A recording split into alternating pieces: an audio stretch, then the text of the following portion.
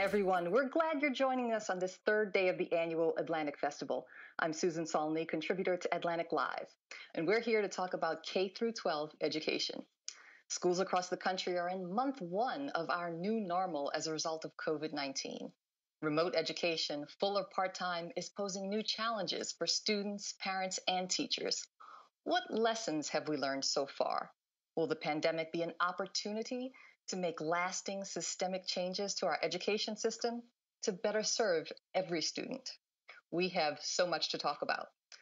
But before we get started, I want to thank Nestlé Waters North America for its support of the Atlantic Festival.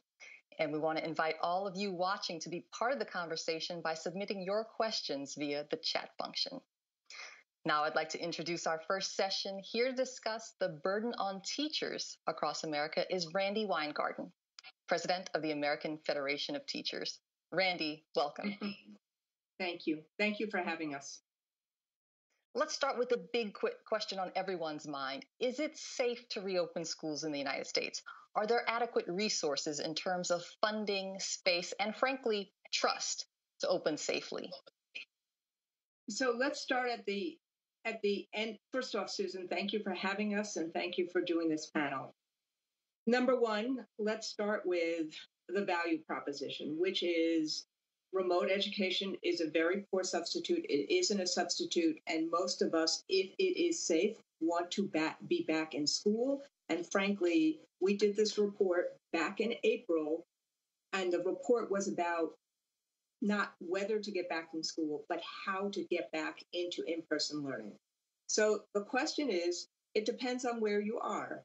In a place that is really, that still has very high COVID rates, and we're watching them go up again, but if it's over 5% positivity rates, then the WHO, the CDC, and most of the research says it's not safe because schools, particularly indoor, will become super spreading events.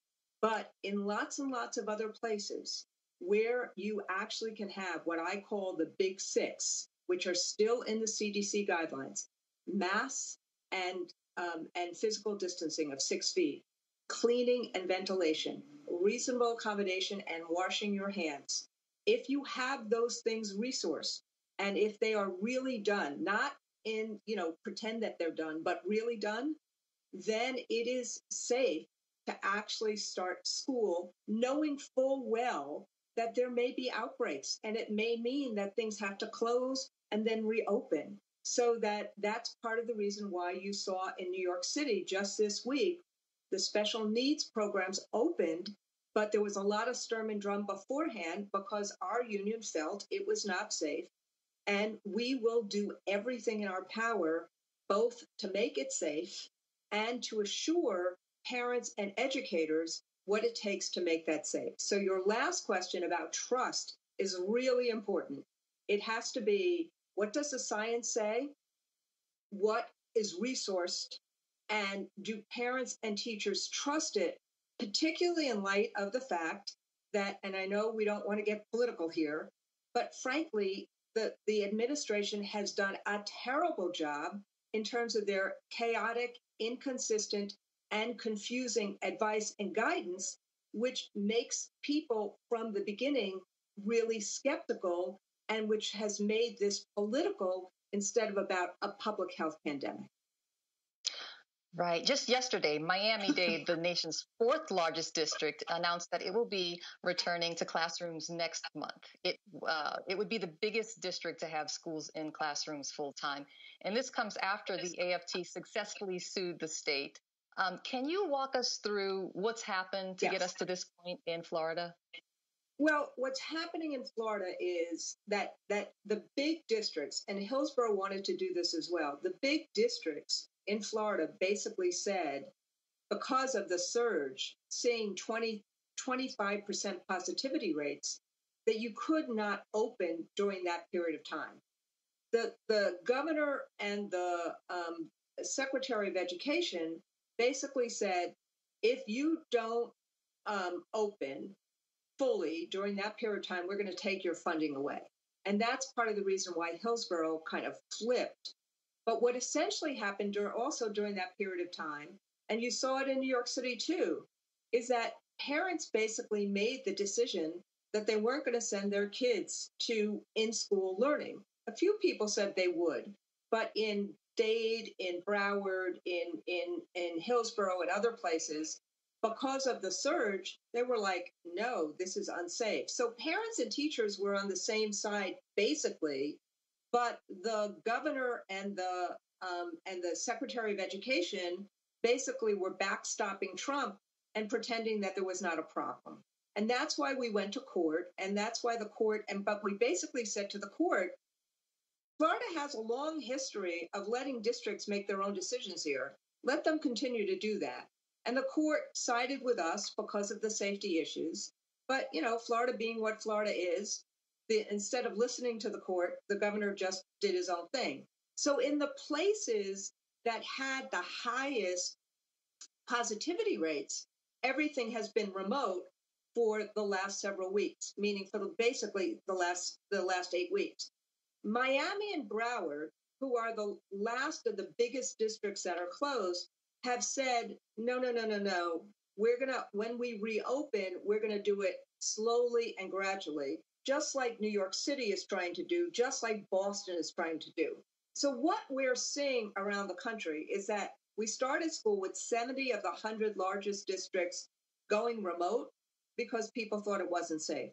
We are slowly seeing districts in these big in these urban areas say, if we can make it safe and if we can resource it, we're going to gradually reopen. That's what Broward is, gradually reopen in-person learning. That's what Broward's doing. Right. That's what Dade is doing. That's what New York City is doing. So that document you held up earlier, that's the AFT's flexible blueprint, as you call it. Yes. And if I understand you correctly, what you're saying is that some essential criteria needs to be met, but this is not a one-size-fits-all situation for the entire country. The most important thing I can say, and frankly, look, I'm not a scientist. I'm a social studies teacher and a lawyer. But before we did this, we spent hours and hours and hours with experts. And frankly, that's what most of us used to rely on the CDC to do. The CDC used to be God. The CDC never was political. That's part of the reason it's so alarming that you could have these amazing experts on TV saying one thing and the CDC saying anything else. But what we did, and that's why I want to say what we did in April. I live in New York City. So April was still a huge area. It was still, the ground zero of COVID in New York City. But we kept saying, we don't want to reopen the way in which we closed. So there were 5 things. You need to actually have COVID positivity rates either going down or plateauing very, very low, less than 5% and less than 1% spread per day. Number 2, you need to have a testing, tracing, and isolation process in order to make sure that an outbreak doesn't become a surge. That was Florida and Texas's failures this past summer. Number 3, you have to have what I just talked about the big 6, so that you make sure in a situation of COVID where 40% of the spread is asymptomatic, you got to make sure that it can't spread indoors. And that's why you have to have the mask, the physical distancing, and the other things I said. Number 4, what you said, Susan, is trust is so important because people don't trust anybody right now. And number 5, you got to have the resources. So that's what we've tried to do. We represent 3,500 places across the country. What we've tried to do is not start with a political close or not close, or you hate or like Donald Trump. We've tried to start with, here's the science, and this is what you need to reopen. And then why do we do this? Because we know in-school learning is so much more important than remote. We know that 16 million kids don't have computers still. We know that there's real issues in terms of social isolation. We know that there's huge stress and strain. And so we wanted to make sure that you don't pit living versus learning, but safety has to come first. And let me say one last thing, and I'm sorry that I'm talking so fast and doing this, but our members, we've done 2 polls in the last 3 months. Both of them. One was, if we could get the safety guidance in June, we said to our members, if we could get the safety guidance, where are you in terms of going back to school? 75% said, if you can get these guardrails in place, we want to be in school with our kids. That includes hybrid education because you have to reduce capacity. Unfortunately, we don't have the space, double the space or double the number of teachers because of budget issues. But just in September, we did a poll with NAACP and LULAC and AROS, 3 parent groups. We asked parents and teachers. 79% of teachers said, if we could get these safety guardrails into place, they want to be back in buildings with kids, and 71% of parents said that. So our exercise is to try to do that, but that means we need the resources and we need people to trust that it works. But in order to trust, it's trust and verify, and they have to see the safety guardrails there. COVID-19 has exposed a great many things about our education system. What to you are the most troubling things? You've mentioned hunger. Mm-hmm. It's the inequity. It's that, let's take this. Beautiful private schools that have lots and lots of space. They could put a tent up this fall, this spring, or let's say this fall, this summer. Parents could have afforded pods. They could have had reinforcements. They could be just fine. What about all those districts where we serve poor kids? Take any of the cities that have have connectivity. The internet companies, they should have been giving internet for free to everyone who's a parent that has a kid in school, private, right, public, parochial. I've heard you say that access is a must-have. It's not a luxury. It's a must-have. So, and the issues about mental health and wraparound services. So what we are seeing in terms of COVID is COVID has disproportionately affected Indigenous populations, Black and Brown communities, by the number of people who have been essential workers in those communities, the number of people who have been sick in those communities, the number of people who have pre-existing conditions in those communities, the number of people who have been unemployed in those communities, and then being in school districts that actually have less funding, and as a result, less access to curriculum, less access to remote, less access to well-being resources, and less access to food. So it's the inequity that has hugely hit us in the face. But the one silver lining, I would say, and there's no silver lining where you have a disease where 6.9 million people have been infected and 201,000 dead, is that you could see from the beginning of this the gratitude that people have for teachers and for having public education and for ultimately bringing kids back into a community and bringing kids back into community and into schools. And so I think that if we can get through the learning loss and get the resources right now to do whatever band-aids we can, there's going to be a renaissance of public education because of needs of creating and recreating that community of learning. A renaissance, that would be incredible. You mentioned this briefly. When the pandemic first caused schools to close, teachers were seeing all kinds of praise, acknowledging their hard work. But now we're seeing more criticism, as many teachers have been vocal about their fears of risking their lives to return to the classrooms. How do you respond to that difference in tone and a little bit of the backlash that we're seeing?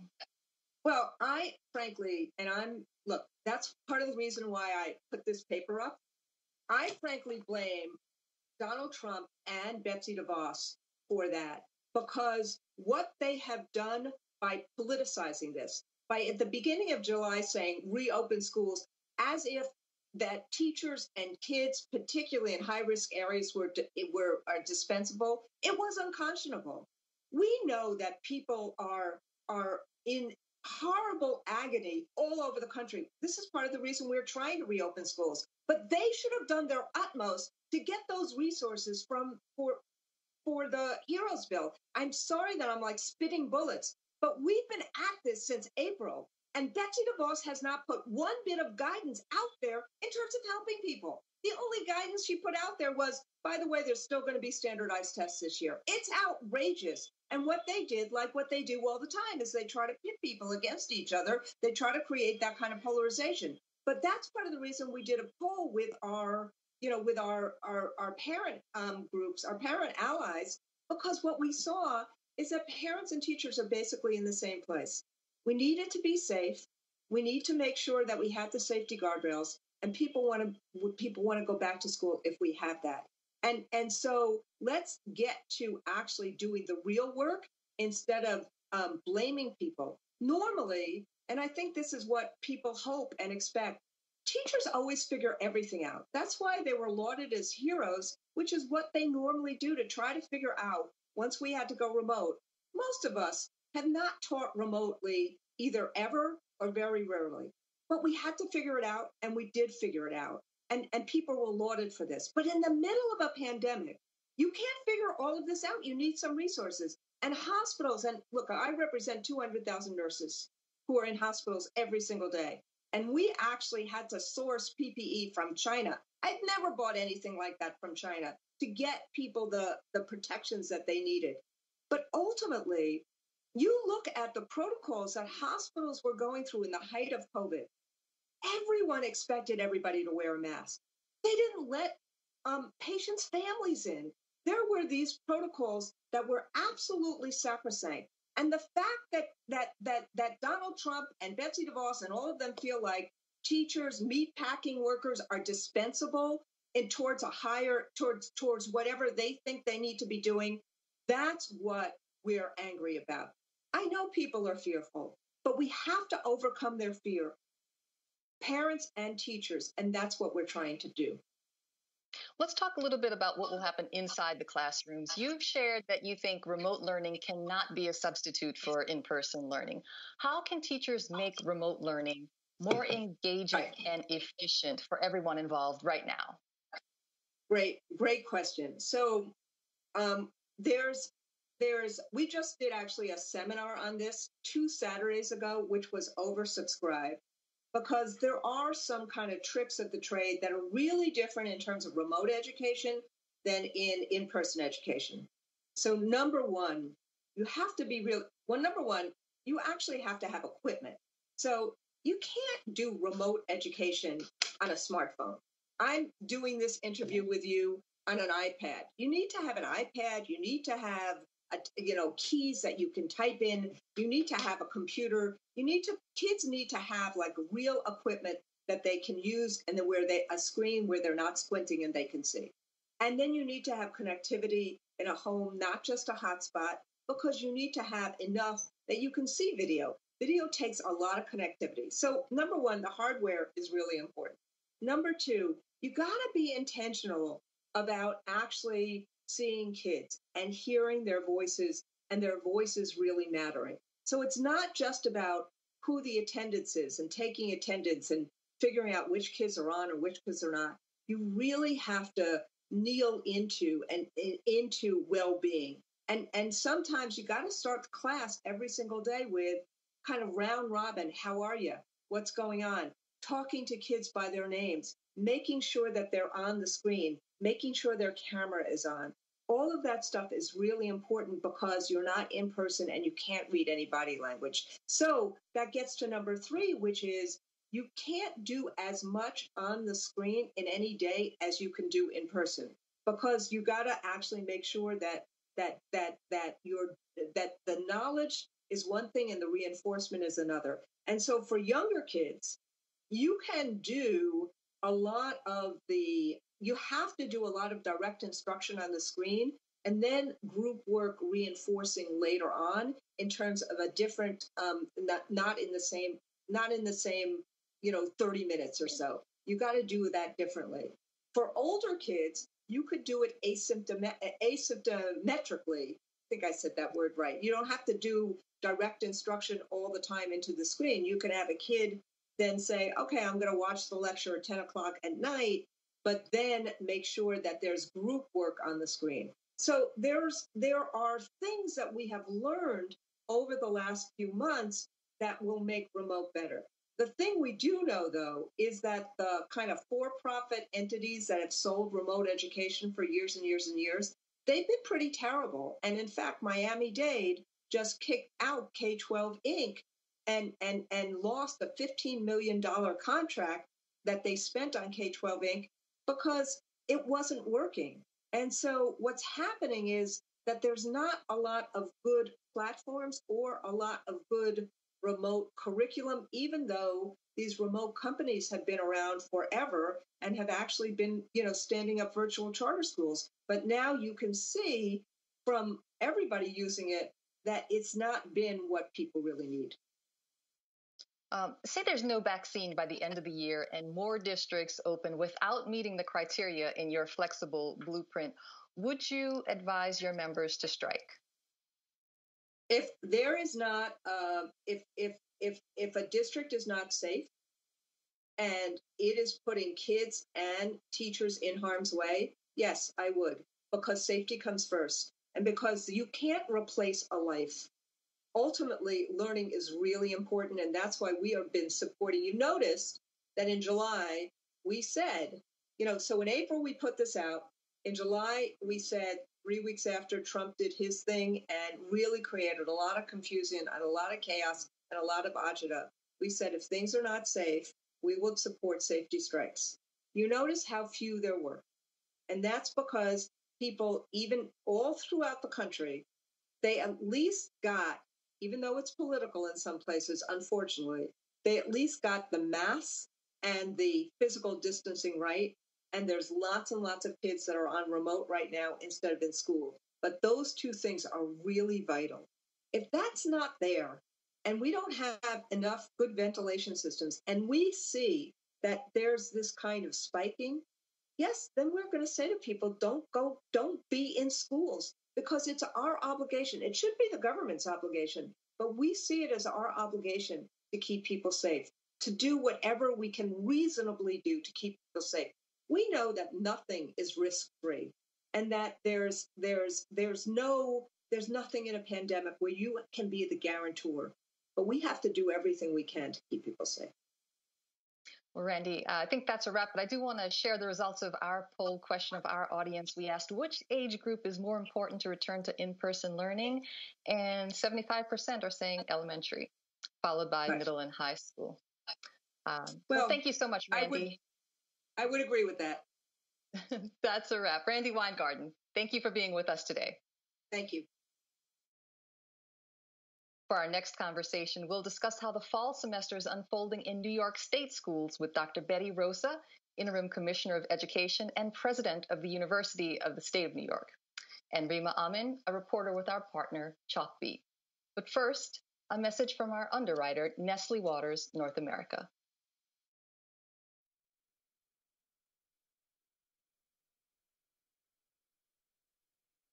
I grew up in poverty, and meals weren't always easy to come by.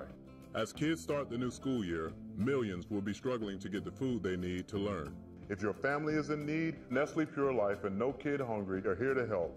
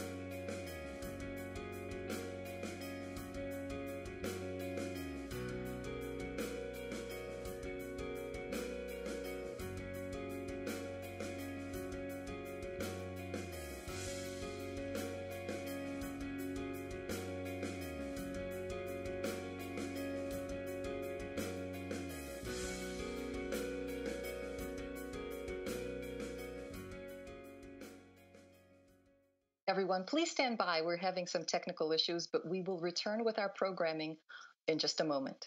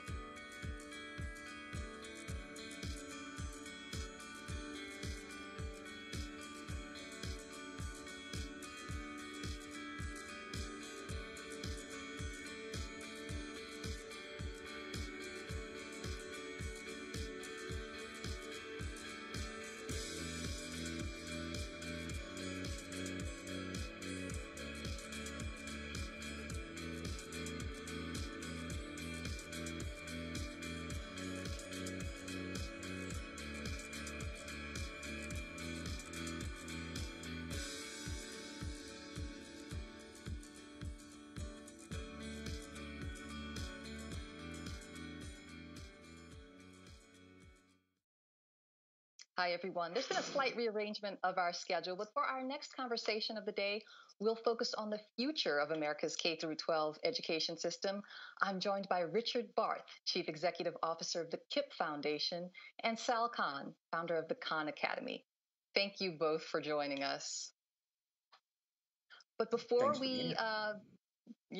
we dive into the future of education, let's take a moment to talk about what's happening right now. Sal, I want to start with you. You've promoted the benefits of online learning for years, but I'm sure this scenario isn't quite what you imagined. How has the pandemic affected demand for your online resources? And you offer them now with what new or different advice? Yeah, and to be clear, I am something of a poster child for online learning, but I'll be the first to say that distance learning and online learning are not necessarily the same thing. So what we're dealing with is very suboptimal. I'll also be the first to say that if I had to pick between an amazing teacher and amazing technology, I would pick the amazing teacher every time. Ideally, we can have amazing technology in service to what an amazing teacher is trying to accomplish with their students. In terms of what we've seen, you can imagine, when the school closures, actually when they started happening in Asia in February, we started seeing our traffic pick up there. And then in March, when it started to become clear that it was going to happen in the U.S. and much of the rest of the world, it was one of those moments where you look left and you look right and you say, I think this is us, because people were going to need something that is free, that's accessible, both at home and kind of a consumer lens, but also for teachers, and have teacher tools that's aligned to standards, that covers multiple subjects and grades, that's trusted, et cetera. And so that first week, we saw our traffic in a normal time period. We have about 30 million learning minutes per day. We saw that go up to about 80, 85 million learning minutes. We saw parent registrations would be about 20 times normal. Just over the last few months, we got about 20 million registrations. We have a total of about 110 million. Teacher and student registrations were about 10x of normal. And so we were just trying to keep up with that, trying to keep up with the demand, and then put out webinars for teachers and parents on how to support distance learning. We put out lesson plans. When it became clear that the closures were going to happen over the summer, we've been trying to do efforts to just keep people engaged. And now that back to school continues to be distanced or hybrid learning, we've been doing things like get ready for grade level courses that ensure that kids have a strong foundation and can fill in all their prerequisites before moving on to their grade level work. Richard, how are things going with KIPP? Beyond academics, I understand you found new ways to support families that are making the transition from in-person learning to remote learning. Can you tell us about that? Yeah, sure. I mean, it's been a stretch, and I'll start with repeating something Sal said. I mean, this has been a human challenge and really catastrophe on so many levels for the country, for the world, and certainly for our families. We've done everything we can to mitigate. We have 255 schools, over 100,000 students. Last spring, when the pandemic arrived here, we became one of the biggest food service providers in public school history, running out of our schools. We raised money to make sure we have 15,000 alumni on college campuses. We had to make sure for campuses that closed down, our alums could get home safely, and then actually had the tools and technology to keep learning during the pandemic. So that's how we had pivoted unbelievably quickly in the spring to meet the most base needs of our families and of our students. And then for relaunch this year, where we had more time, I think there have been three keys to a relaunch that's been by and large virtual. Only a couple of places across the country have relaunched in person. And the three big things we focused on were, one is immense, intense, constant contact with families. The family partnership has never been more important, and we've learned a lot doing that, but our families have been alongside us each step of the way as we went into relaunch. Second thing was making sure we had the tech capabilities, and we learned a lot, not always the best way, but we learned a lot about where our families and students were in terms of tech capabilities and what we needed to provide. And then the third was just doubling down an intense amount of teacher professional development. We're, I think, 100% better at distance learning today than we were in March. It's not what we want to be. We want to get back to in-person learning. But those have been the three keys: family partnership, investing in tech capabilities, and then lots and lots of teacher professional development. Great. I want to ask both of you, I'll start with Sal, what has the country's COVID response exposed that's most troubling to you about our education system? Sal? Well, the most obvious one Well, the most obvious one is really on the digital divide side. I think the country's actually done a reasonably good job over the last 10 years closing, not fully closing, but making progress on the digital divide in schools with things like the E-rate program. But COVID has put a big spotlight on the fact that 20-30% of kids don't have suitable internet access at home. And that even when in a lot of places, there have been heroic efforts to get laptops out, to get internet connectivity. But even then, there's 5 or 10% of kids that are just not engaging in some way, shape, or form. They don't have the supports at home. Maybe multiple people have to use a device. So that's been the most obvious gap that COVID has put a spotlight on. And then, everything that I think we would have talked about pre-COVID around inequities have just been more obvious. The schools with the more resources, some of the smaller school districts out in the suburbs, they've been able to move faster because they don't have to provide as many of those social services. They had more devices out there. They could rely more on at-home connectivity. So that is, my hope is that the silver lining is people are finally seeing it because of the spotlight. And so things like the digital divide post-COVID, there's going to be a lot more energy to close it, and a lot more energy around things like personalization and the idea that learning shouldn't be bound by time or space. Because even pre-COVID, one of the major gaps we've been seeing is that kids show up all over the place. They have different levels of preparedness. They need to learn at their learning edge, but it was very hard to do in a traditional academic model. I think that's going to become even more of an important issue as we go through COVID and beyond. Speaking of the divide, Richard, I read about one of your districts in North Carolina where teachers had to literally deliver packets over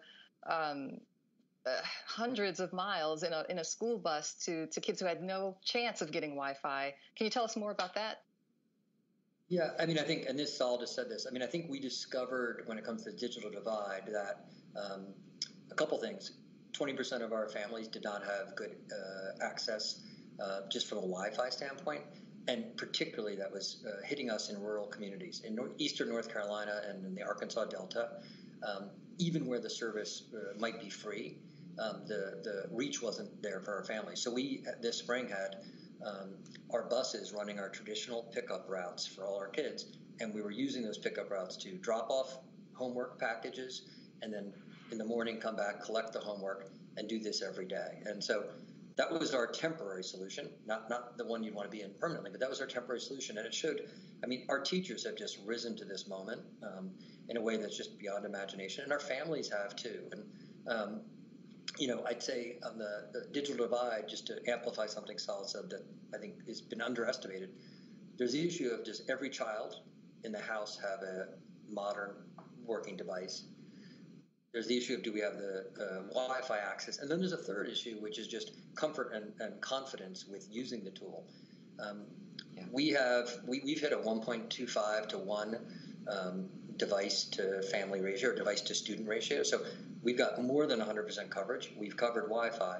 When we relaunched this fall, our schools were looking at help desk tickets in day 1 and day 2 of 400 and 500 contacts long. So we were working through those help desk tickets, and thanks to, again, principals, assistant principals, school operation leaders, we were able to answer all these needs in the course of the first 3 to 4 days. But just for the public to understand, it's about access, it's about having a device, and it's also about know-how and comfort with using it. It can all be accomplished, but it's work. Let's talk about two areas that we don't usually think can be replicated well in a remote setting. That's STEM and the performing arts. How are KIPP and Khan Academy dealing with STEM and the arts? Richard, why don't you start? So on STEM, we've made a big investment over the last couple of years in working with a program called Amplify Science, done immense amounts of training for all of our teachers. And for that, what we were able to do and are doing right now is converting it into the ability to be distributed virtually. And I feel good about what our teachers have been able to do on that front. And most importantly, I feel good about what we provide them to keep STEM learning going. I'd say on the performing arts, in the arts, it's going to be a bigger stretch. I'd say the most important thing we've been able to do there is our co-curricular teachers, absent our sports teams, have been able we've given them the full opportunity to create the kind of opportunities for our kids to do the work on their own. And it's a big, learning for all of us. When we put aside our 5-year-olds and our 6-year-olds, and that is a different situation. Our older students' ability to use a whole chunk of their day to actually do work, including artwork, I think it's exceeded everyone's expectations. And it is, when you think about the future of what we do, it is teaching us some things around how we could do things differently when our kids come back. Their ability to work even more independently and show us what they can do. I think we're learning that they're able to show us what they can do in ways we haven't been optimized for in the traditional setting. So our arts, we're playing catch up. Science, I feel better about, and obviously we can't do all the experiments we want to do, but I think our teachers feel really well equipped. Sal, any feedback from the people who are using the Academy on that? Yeah, Khan Academy, we've tried, where our goal over time as a not-for-profit is to cover all major subjects, but we've started with math and with STEM, so that's where we've been strongest. But even there, even pre-COVID, our view has always been there's certain things that you can learn well and practice well in a modality of Khan Academy. Your traditional math problems, you can get video instruction, you get as much practice and feedback as you need, your physics, your chemistry type exercises. But then there's another aspect where you want the in-person, where you want to be able to do a lab, you want to have a discussion about it, you want to tackle a more difficult thing. And even pre-COVID, our view is use Khan Academy for some of that more traditional practice and instruction. That way, when people get into a room together, I guess now it would be, get into a Zoom or Google Meet together, that's where they can do some of these higher order tasks of simulations, games, lab work. Now, in the COVID world where it's distance learning, a lab is not quite the same. We've seen schools do, kitchen chemistry type things, et cetera, et cetera. But another thing that we've been emphasizing is, this is not the year that we're going to be able to do everything, we being the whole system. And so to try to focus on some of the core skills and make sure those don't atrophy, and they are the traditional skills. They're the math, they're the reading, and the writing. And if we as a system can ensure those don't atrophy over this very tough period, then I think kids are going to be all right in the long run. Right. It's about changing priorities. But along those lines, how can remote education upgrade its social emotional component, as we know how important social emotional development is for children? And we're in the middle of a pandemic and a racial reckoning, and these times can be very traumatic for children. So, Richard, do you have any ideas on that? So, I want to just emphasize, there are limits to what we can do really well through virtual learning, right? There are limits. Sal's just describing them. I think we're seeing our schools do some things that I do think are mitigating, not solving, but mitigating the challenges. One is for our younger kids, and for all our schools, starting with morning meeting. You can do morning meetings and make sure you're touching base with every child and understanding where people are when they start their day. It's not the exact same thing as being there in person, but these morning meetings, if you were to watch them, if you were to come on a Zoom, as Sal said, and watch what's going on, you'd be impressed with how capable our teachers are and our kids are to have a morning meeting and check in with each other on Zoom. The second thing, and I can't emphasize this enough, I think one of the biggest breakthroughs from the last couple months is just our ability to engage with families in ways that I actually think are superior to what we were doing before. This is a tragedy of epic proportions. We heard Randy say earlier, 200,000 Americans have died. Our families are struggling financially in ways that are just, so horrific. We had 7 of our students this summer, 5 under the age of 8, murdered by gun violence. This is a horrific, horrific situation. There are some things we're learning, and one of them is our families can engage with us using technology in a way that we haven't been when we were bricks and mortar. Our families are able to talk to us about what's going on at home. They're able to share with us what's going on with their child. We're able to connect with them one-on-one. We have Sunday night gatherings across the country where our leaders are working with family leaders to say what worked last week, what are we going to do different next week?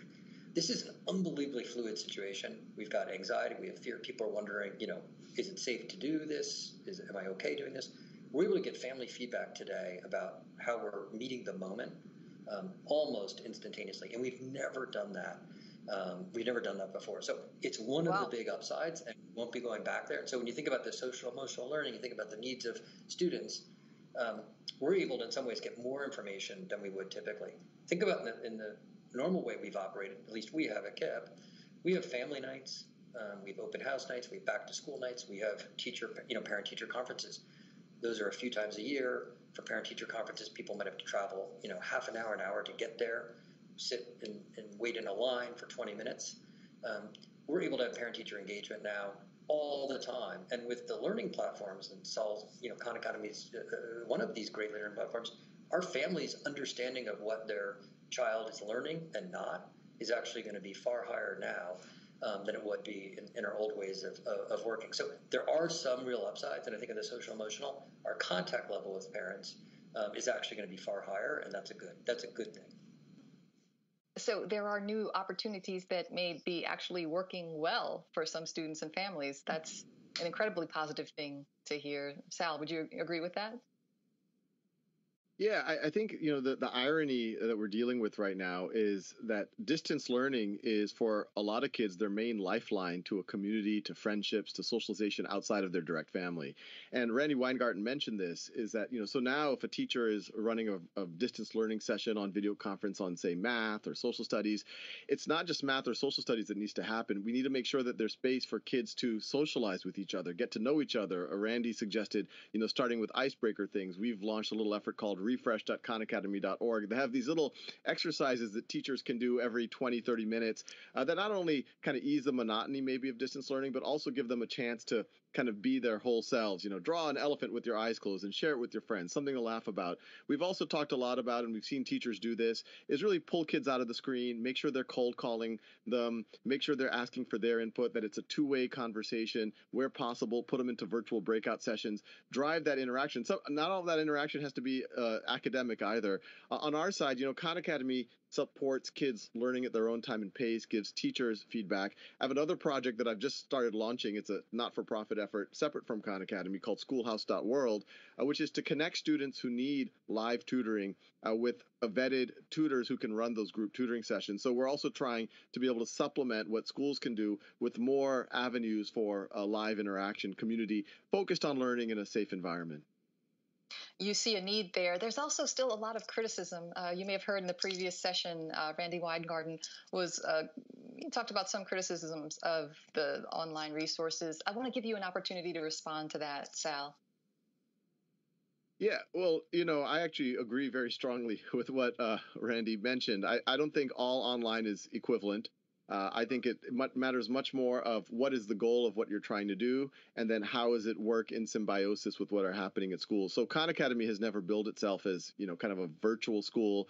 We've always viewed ourselves, can we work in conjunction with teachers? Do we have the efficacy studies that show that we're accelerating student outcomes? I think some of the entities, and not all of them, but some of the entities that Randy was referring to have been in the for-profit space. They've been kind of selling some form of, distance learning to schools for many, many years. And the experiences with those things really aren't that compelling. Most of what I've seen, the school districts who've had to, and the charter schools like KIPP that have had to really figure it out over the last few months, are already doing a much better job at distance learning than a lot of these kind of traditional for-profit providers.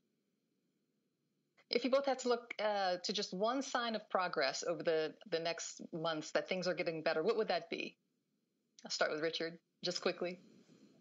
So I'm going to say two things. One, I do think we're going to see students coming back gradually, and I think we're going to see increased comfort on the part of teachers, students, and families with returning to normal. It will be phased, but I think confidence will build. Second thing, can't emphasize enough, I think we are giving our teachers more and families more insight into what students are actually grasping, learning, comprehending, mastering than we were back in the day. And I think we're going to bring that back into bricks and mortar. Students are doing work on their own, and then when they come back to us for our synchronous learning, for our live learning with them, our teachers have more insight into what the student understands and doesn't than they used to have. And I think that's a really reason to be optimistic for the future. That is. Sal, any final words on that thought? Signs of progress? Yeah, well, I think Richard mentioned a lot of it, that there's opportunities as we get back to school. This is going to be a tough year. We're going to have, even more divergence in kids' preparedness. So I think once we go back to in-person, there's going to be a lot of work to get a lot of kids up to speed, to make sure they can fill in their gaps so they can re-engage. But there's a lot of good that might happen. I think a lot of systems, Richard mentioned, are seeing that there's some places where we could put more responsibility on the part of students, and that could make the whole system a little bit more flexible. Right now we're seeing school districts that are realizing, wait, in a distance learning world, you don't have to have one teacher for every 30 kids. Maybe one teacher who's really planned that unit and can really know how to facilitate it, they can do something for the whole district or for the whole system, and then other teachers can support in other places, and then for the next unit could be another teacher. So I think as we go into normalization, hopefully at the back half of this year and for sure for back to school next year, I'm hoping that systems as a whole start looking at, wow, we have some more options, we have more tools, we have a whole generation of teachers and parents that have been thrown into the deep end, and students with technology, and they'll be a little bit more comfortable. Hopefully a lot of the digital divide has been addressed a lot better by this time next year, and so I think that's going to open up a lot of opportunities for learning not being bound by time or space, or being able to personalize for individual needs better, or be creative about leveraging the skill set of an entire district rather than just focus on what's in one school. Sal, Richard, great conversation. Thank you so much for joining us. Many, many thanks. And now another word from Nestlé Waters, North America.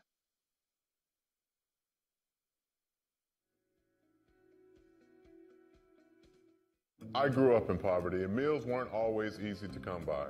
As kids start the new school year, millions will be struggling to get the food they need to learn. If your family is in need, Nestlé Pure Life and No Kid Hungry are here to help.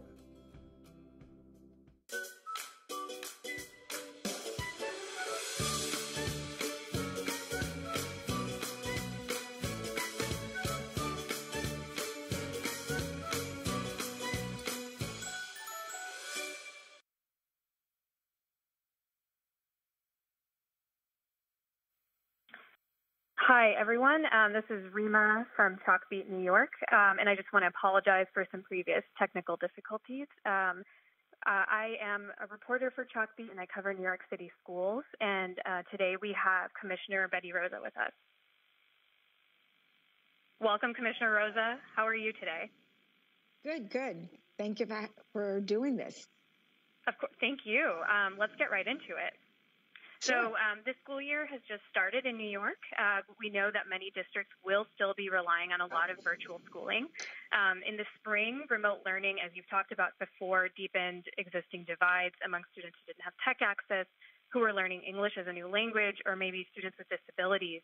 And a lot of attention has been paid to the logistics of reopening, but we haven't seen a lot about how we can improve remote instruction. So I'm really curious to hear, what are some of the lessons that you learned in the spring about how remote instruction can be improved, and how will you, in your position as interim commissioner, ensure that districts across the state are providing children with quality remote instruction, especially in the event that cases rise again here and school has to go back to an all-remote setting? Sure. I think we were very fortunate during, as you know, we had our task force, and we were able to capture in July and engage in many conversations with various stakeholders and also parents, teachers, principals, superintendents, to really take stock and look at lessons learned, and also look at the issue of, obviously, the issue of equity from both the digital and equity from various types of situations that really in many ways impact on teaching and learning. So one of the lessons that we learned was that as we were getting ready to write our Rethink grant, was that professional development needed to be a core.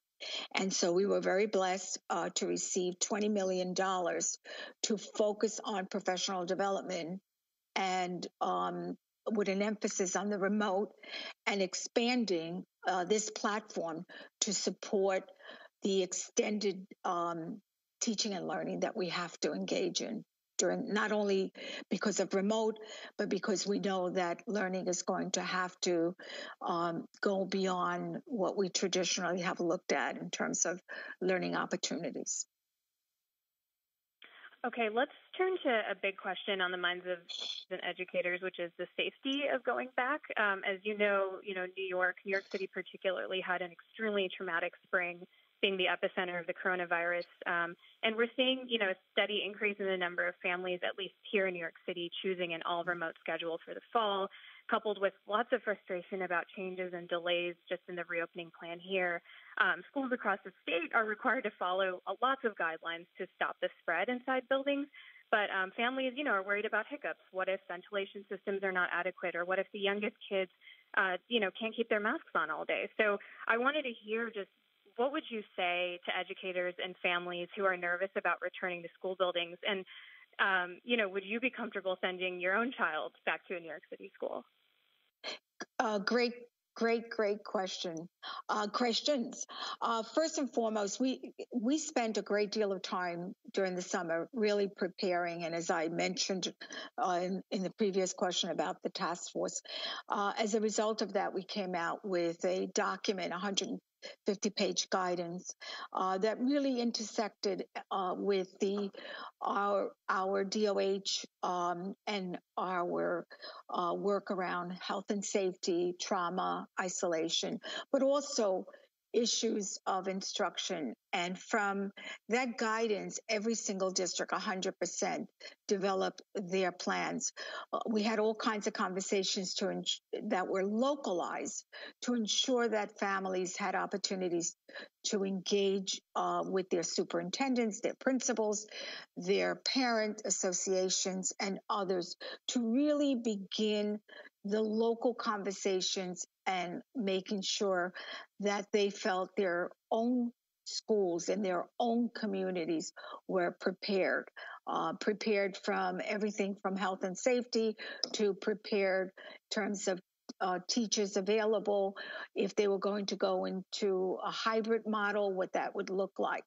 So I think a lot of New York State did a lot of work around not only the issue of responsiveness, but also preparing the kinds of conditions. And I have to give a shout out to a lot of the superintendents that have worked closely with the Department of Health to ensure that parents feel the sense of safety around these issues, as well as teachers and other individuals that are responsible for the education of our students. To respond, I recently did a visit to look at a school right here in Albany, Troy, that was obviously engaged in a hybrid model. And I was quite impressed, not only by the pre-work that they did over the summer, but the implementation 2 weeks ago when I visited the high school and the middle school. Yes, I would send my child, knowing that the kind of work that I've seen in many of our districts in preparation for this responsiveness to health and safety and instruction. And I would do it knowing that all this pre-work and all this work has gone into making sure that my child would be in a setting, in a space that not only they would get their education, but that the entire school would have met the conditions, what I call the inventory of knowing that they have prepared to receive my child or any other child in the state. Okay. So just switching around topics here again, let's talk about money. We know that, one big thing on the minds of superintendents across the city, as well as the Chancellor of New York City, is budget cuts, and which have been fueled by the economic fallout just of this pandemic over the past 6 months. Without extra money from the federal government or other revenue, such as by raising taxes, the governor has said that he could cut 20% of funding for school districts. And we know that could heavily hurt districts that depend a lot more on state money and have high shares of low-income families, creating potentially deeper inequities than what we already see. So knowing that schools need to do so much more this year, how can they, in the light of such a grim financial situation, and what is your department doing to support districts with this issue? Well, I think, Rima, you know that the Board of Regents and the department sent a letter to the feds to pretty much outline our concerns and to make sure that we created advocacy with others around the need for the federal funding in terms of the second phase. In addition to that, we've been working closely with the governor's office in making sure that the issue of funding for our schools is an issue that is top priority. And you may know by now that while the governor's situation and the state in general are quite challenging fiscally, that in fact the responsiveness about making sure that our schools for September, that the 20% original reductions are not going to happen for September. I think we need, obviously, to plan. I think we need to know what the commitment looks like from the feds in order to plan accordingly. These are challenging times. We want to make sure that the investments that the feds, that Washington is truly making a commitment and saying that we need to do more, but we need to do it with an investment. Okay, Commissioner Rosa, I think that's actually all the time we have today. Again, so sorry about my technical difficulties, but thanks so much for taking the time to sit down with all of us today. Thank you for all the work you do, Rima. Thank you. Thank you.